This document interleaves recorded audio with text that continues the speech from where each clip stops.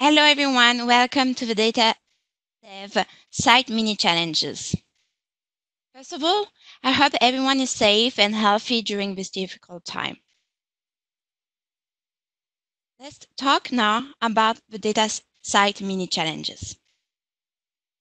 So you are all muted. If you have any questions during the presentation, things you want clarification on, feel free to use the Q&A box in the WebEx window. Today, for the agenda, we are going to talk about the data devs challenges, and we also are going to introduce you to just realized I made a mistake, says automation integration, extensibility, and embedding. So the three areas where the challenges are focusing on. So the mini challenges. If you haven't read about it before, it's 3 months of fun challenges. We have 18 challenges in total for you and different levels, from easy to moderate and advanced. Every 2 weeks, we are going to publish new set of challenges with these 3 different categories. So maybe the first 2 weeks you want to do easy, the next 2 second weeks, you might want to do moderate and try to challenge yourself through these 3 months as well. The 3 categories are extensibility, automation integration, and embedding. We are going to announce the categories for every 2 months. It's going to change and talk a little bit more about that. So April 6th at 8 a.m. Pacific time, we are going to publish the first set of challenges. These 2 first weeks are going to be focused on extensibilities. Every 2 weeks, we are changing set of challenges. That means that you have 2 weeks to solve the challenges. And we also give you content to solve the challenges. The first week of the challenge, we have a webinar focused on one of these APIs. For example, the first 2 weeks are on extensibility. Guess what? You are going to have a webinar on extension API. The next two other weeks are going to be on automation and integrations. We are going to deliver a webinar on the REST API and TSC. Once the challenge is done, so after the 2 weeks, we have a how-to webinars by someone from the community. Can be you on this webinar. Let's say you solve a challenge and you are eager to share your challenge, your results, your solutions with other people in the room. So you can participate and to the how-to webinars to explain to the community how you solve the challenge, what did you do, and share your knowledge with others. Let's look at the agenda. We are going to send you all the links to registered and everything after the webinars. So don't worry if you miss any information, and we are going to send you the details, the WebEx links.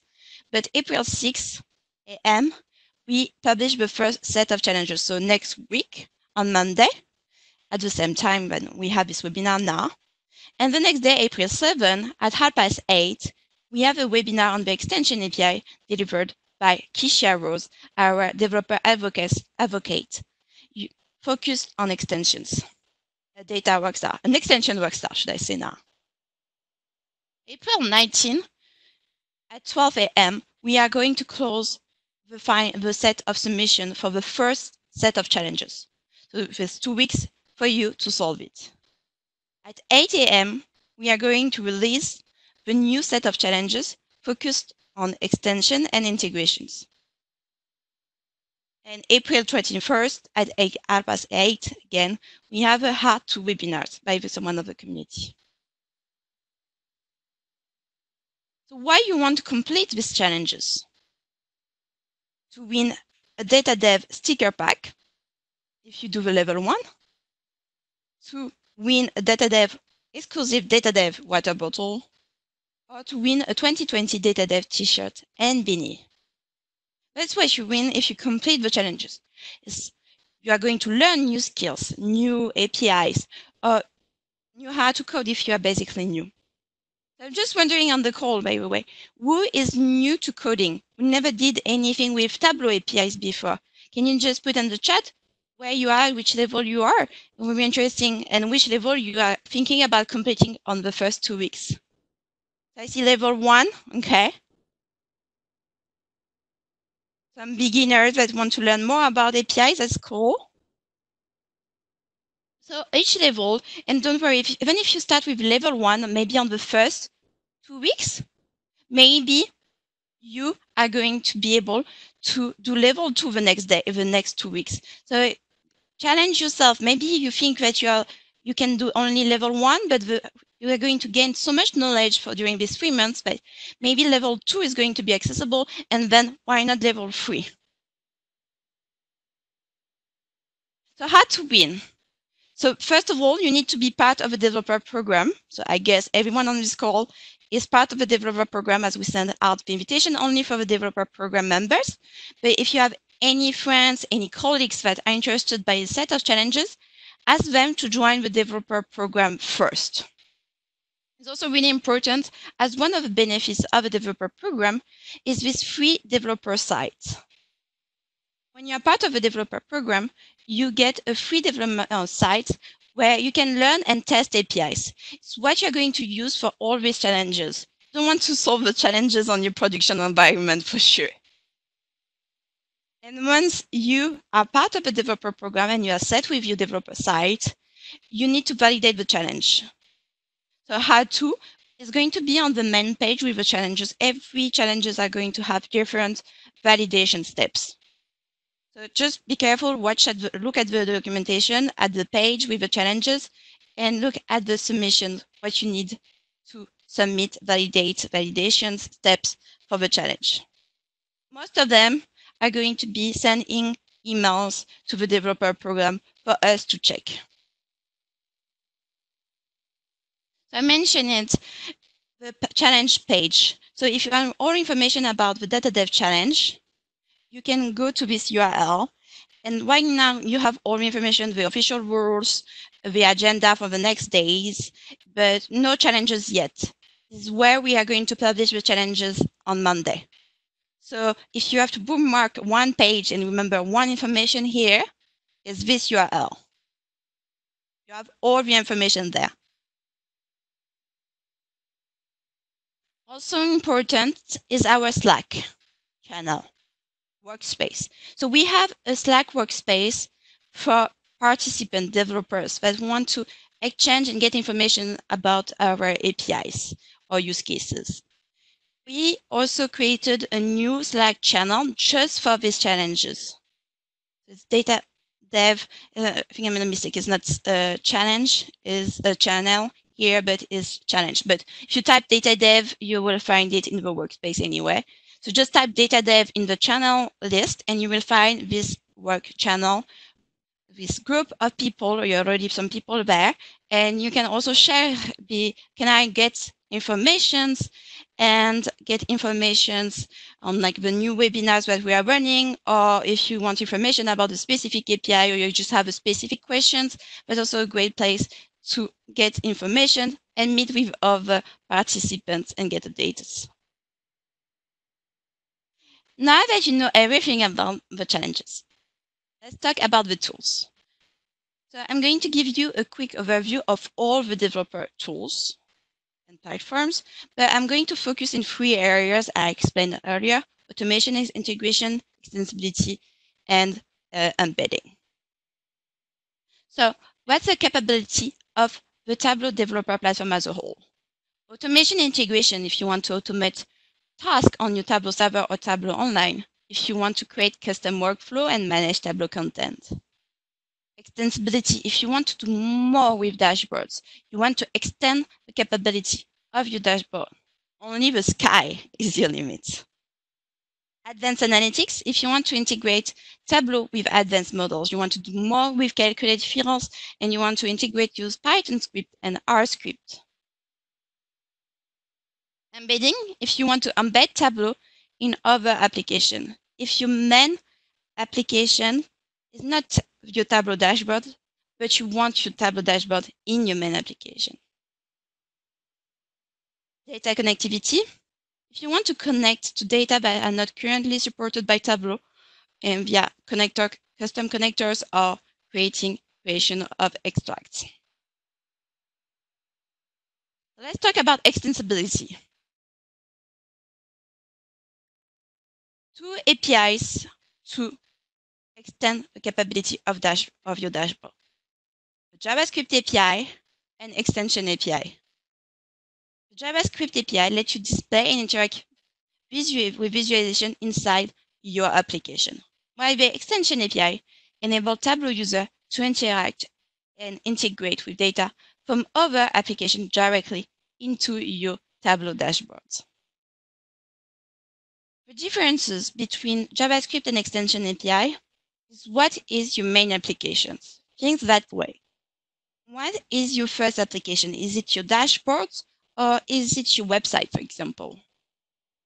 If your website is your main application and you want to bring the value, the power of Tableau into your application, then JavaScript API is used. Extension API is when Tableau, your dashboards, is your main application, but you want to bring other applications directly into your dashboards.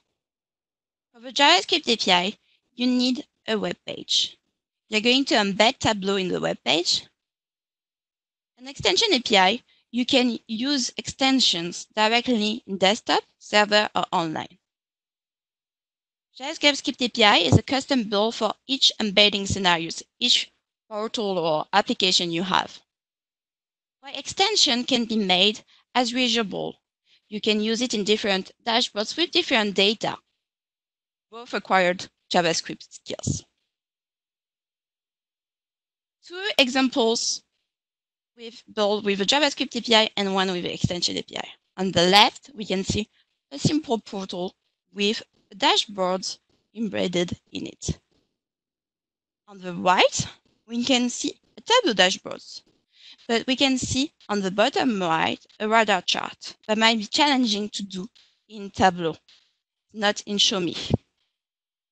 And someone built an extension to build this radar chart in a few clicks. How to get started with a JavaScript API? First of all, you need your JavaScript API library in your web applications to benefit of all the value of the JavaScript API. You need to add HTML elements into your web applications, and is where you are going to position your viz. You are going to initialize the APIs, saying, hi, I want to use the API, and use any APIs method that you want in the visualizations to initialize it. Then you can call the function to initialize and display the visualization you picked.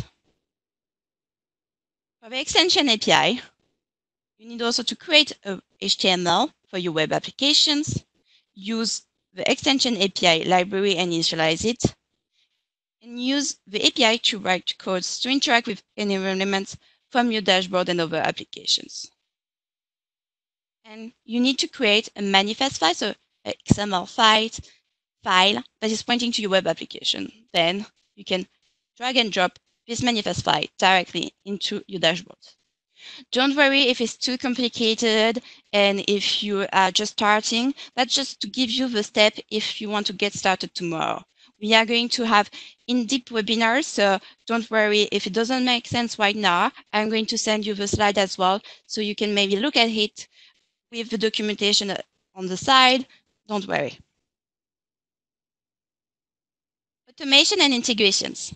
If you want to automate tasks, TDD tasks, and create custom workflow, manage Tableau content.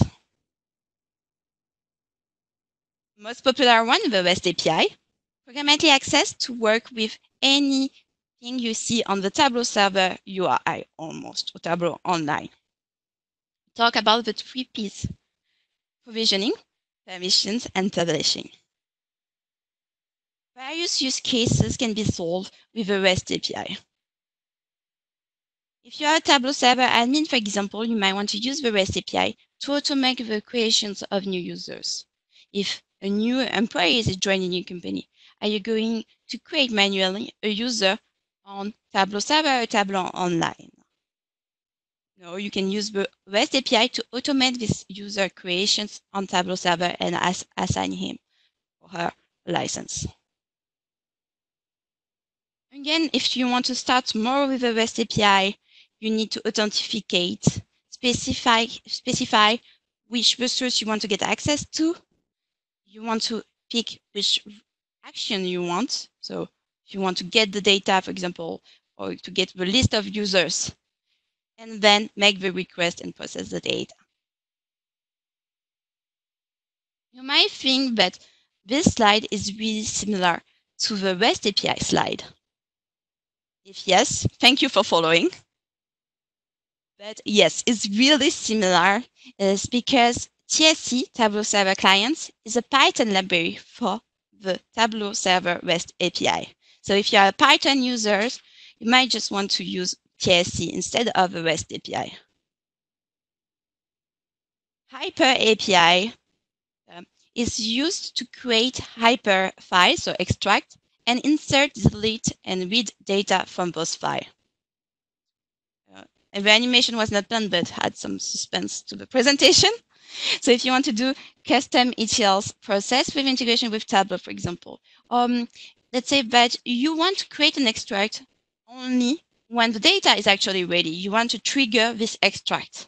So it's why you will use the Hyper API to automatically generate this hyper file, this extract, once the data is ready and available for you.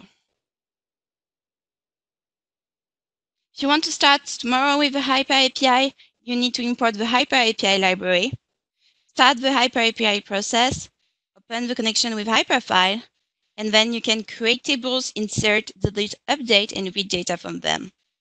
Don't forget to close the connections before opening the Hyper extract. Webhooks allow other services to respond to events that are happening on Tableau server or online. Think about notifications.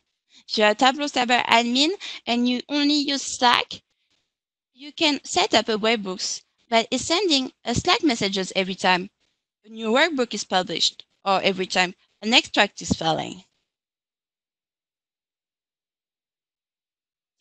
Is how you want to get started with webhooks.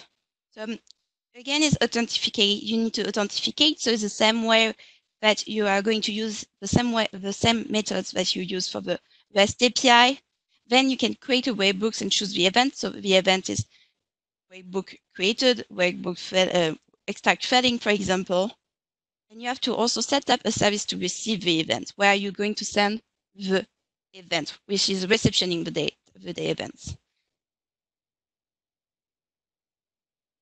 Metadata API is the admin-only first GraphQL API. The first GraphQL API that all create resources on Tableau server and how they relate to each other.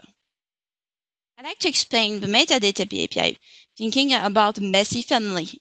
You have your uncle, you have your aunt, you have your grandmother, your sister. They are all related to each other. It's the same with Tableau server, Tableau online. When we think about all the assets on Tableau server or Tableau online, what do we have today? We have workbook, data sources, web flows. All these resources, assets, are related to each other in a certain way. And how you can understand how they are related to each other, you can use the metadata API.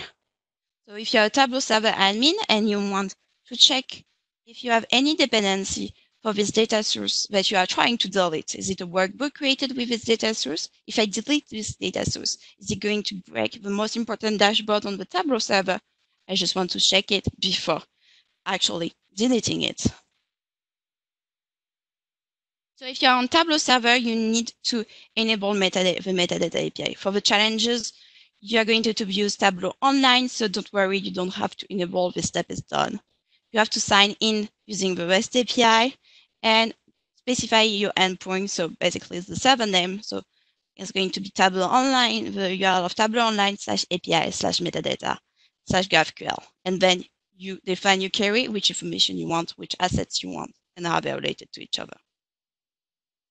That's it for automation and integration. Embedding. Embed Tableau content in other applications. We already mentioned the JavaScript API. This is another example of a dashboard embedded in portals. And by the 2 arrows on the side, it's just explaining that you can have with the JavaScript API a two-way communications. You can read information or get actions from the application to your dashboards, but also from your dashboard to the application itself. You can also use the REST API. Once you embed Tableau, on your portals, you might have a lot of users, and each users have different permissions. Here, all the terminals you see on these portals is displayed based on the users that is connected to the portal. So the user can see only the information they have permissions for. Another API is as data embedded iframe. You might all know about as data. As data allows you to ask questions directly to your data. What are my sales in 2019? How much wine do I have in France, for example? Just saying. I don't know what I say about wine, but you can, with the Ask Data embedded iframe, ask questions, or your user can ask questions to your data directly from your website. If they are missing information, why not use Ask Data to answer the questions directly from your application? So that's it for me. I want to say good luck. If you have any questions, we are going to have some times now. We have approximately 8 minutes for Q&A. If you have any questions, feel free to also email us and Slack us. We'll be happy to answer any questions that you might have. One information to remember, this URL, where we are publishing the agenda for the next days. We are going to publish the new set of challenges. So every information about the challenges are going to be on that page. Now we are going to take some questions.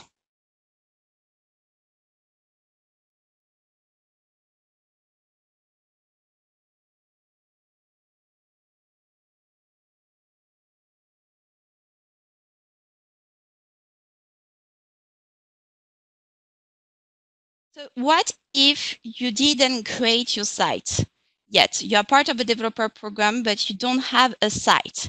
I can show you quickly where to go to get your site. Let me close that.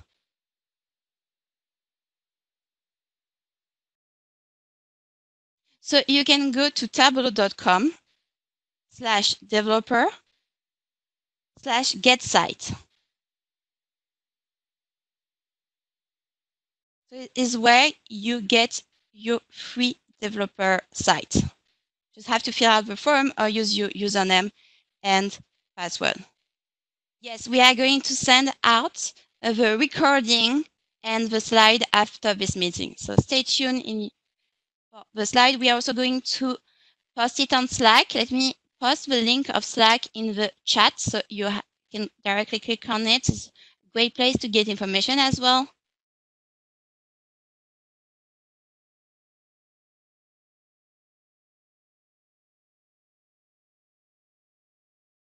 So posting it on the chat if you want to join the Slack channel.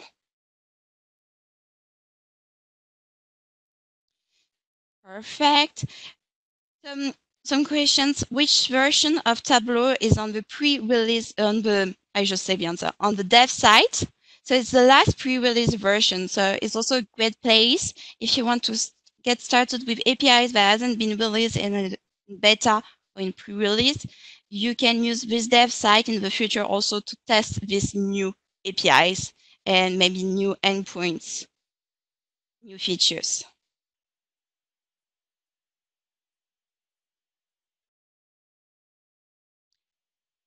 I think that's it for the questions.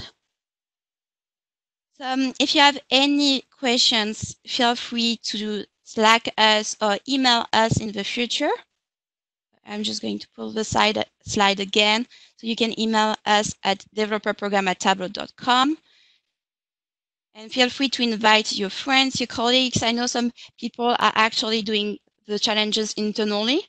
So they created a group internally to solve the challenges there and work as a team as well. Feel free to do that as well. It's a great place as well to challenge your colleagues. I'm going to solve challenge level 2. Are you going to do it as well? Let's see who is first. So that's it for me. Enjoy the rest of your day and stay healthy, everyone. Bye-bye.